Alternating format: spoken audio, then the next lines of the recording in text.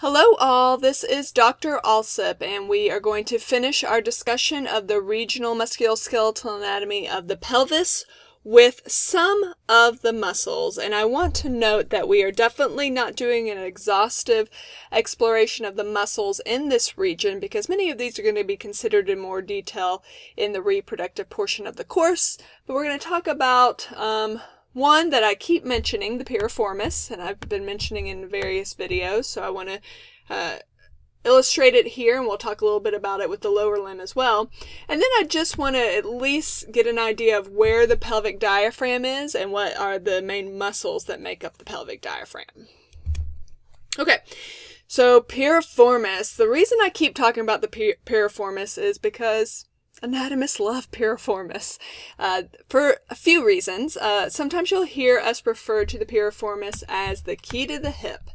And the reason that is as we mentioned in the previous bone video, piriformis is going to traverse the greater sciatic foramen.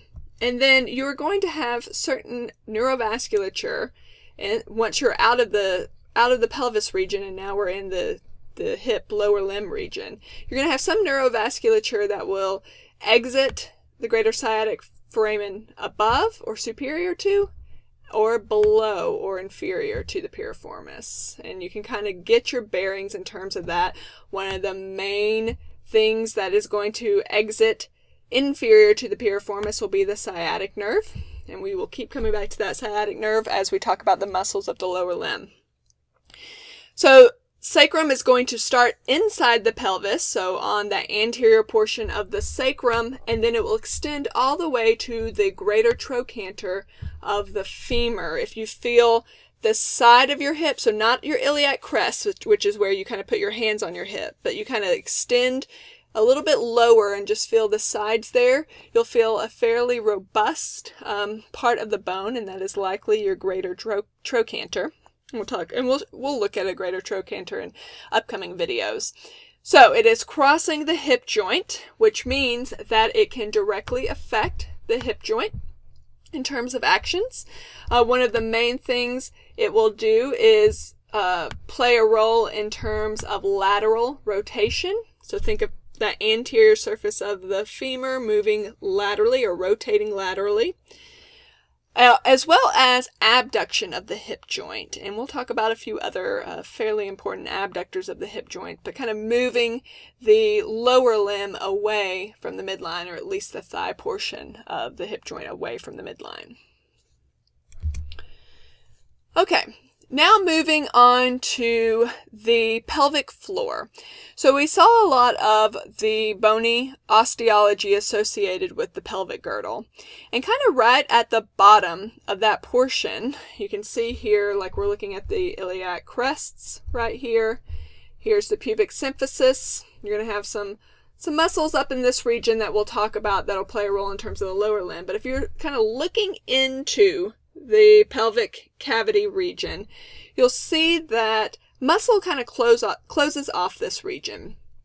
And this muscle is called the pelvic diaphragm. The majority of the pelvic diaphragm is before I get into the different parts, I wanted to mention that you will have openings in the pelvic diaphragm for certain structures to traverse the area, as in the vaginal canal. If we're talking about in females, it will also have the urethral canal. So you will have structures that will move through this area, similar to what we had with the diaphragm between the abdominal and the thoracic cavities, because here it is right there in its name. So the two major components of the pelvic diaphragm are the pretty small, I'm going to start with the smallest portion, coccygeus. This is coccygeus right here.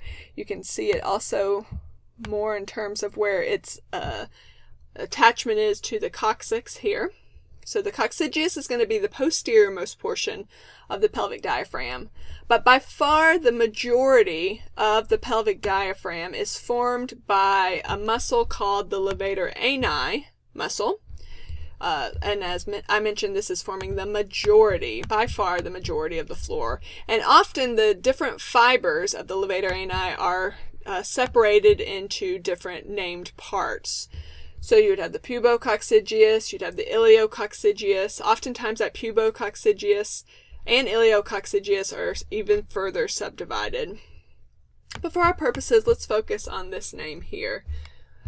You may be asked to learn a bit more detail in the reproductive portion, but I'm kind of going for the big picture here with the levator ani. Now, looking again in this region, if you think about injuries to the pelvic floor, particularly in terms of, say, a vaginal birth, you would have kind of moving through this region and through the birth canal region, you could have injuries to the levator ani, particularly if you're looking at the inferior portion. So if I were to flip this all the way over and I was looking inferior, you would still see portions of the pelvic diaphragm, and it's often those fibers that are going to be affected or could potentially or be more susceptible to being injured.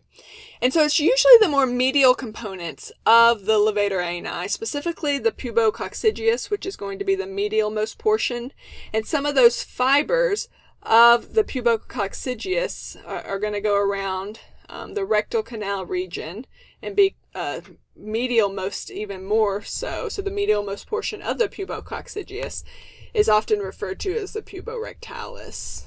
All right, so it's these medial most portions of the levator ani that are going to really be the most susceptible, and that makes sense because a lot of these apertures or these canals or these openings are going to be very medial, almost towards the midline region.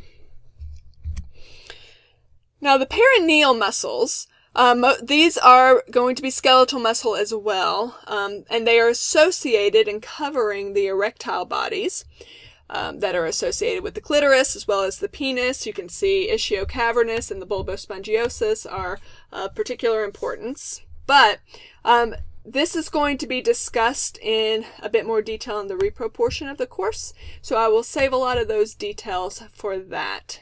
But do note that these are going to be skeletal muscle. Okay, so I did just talk about this, but I hope that we caught on to this concept. So, during a vaginal delivery, which portion of the levator ani muscle is more susceptible to injury? And I want you to, I don't have any options here because I want you to kind of think about it without the crutch, I guess, of having the multiple choice. So think about those apertures or those openings, say for the vaginal canal region.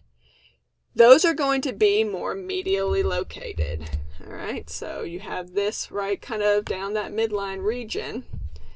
And so those medial portions of the levator ani are going to be by far the most susceptible to injury. So if you think of the head of a child kind of extending through this region, obviously these areas will be extended in terms of size, but you could have some type of tearing associated with these muscles. It could even extend back towards the rectal canal region as well.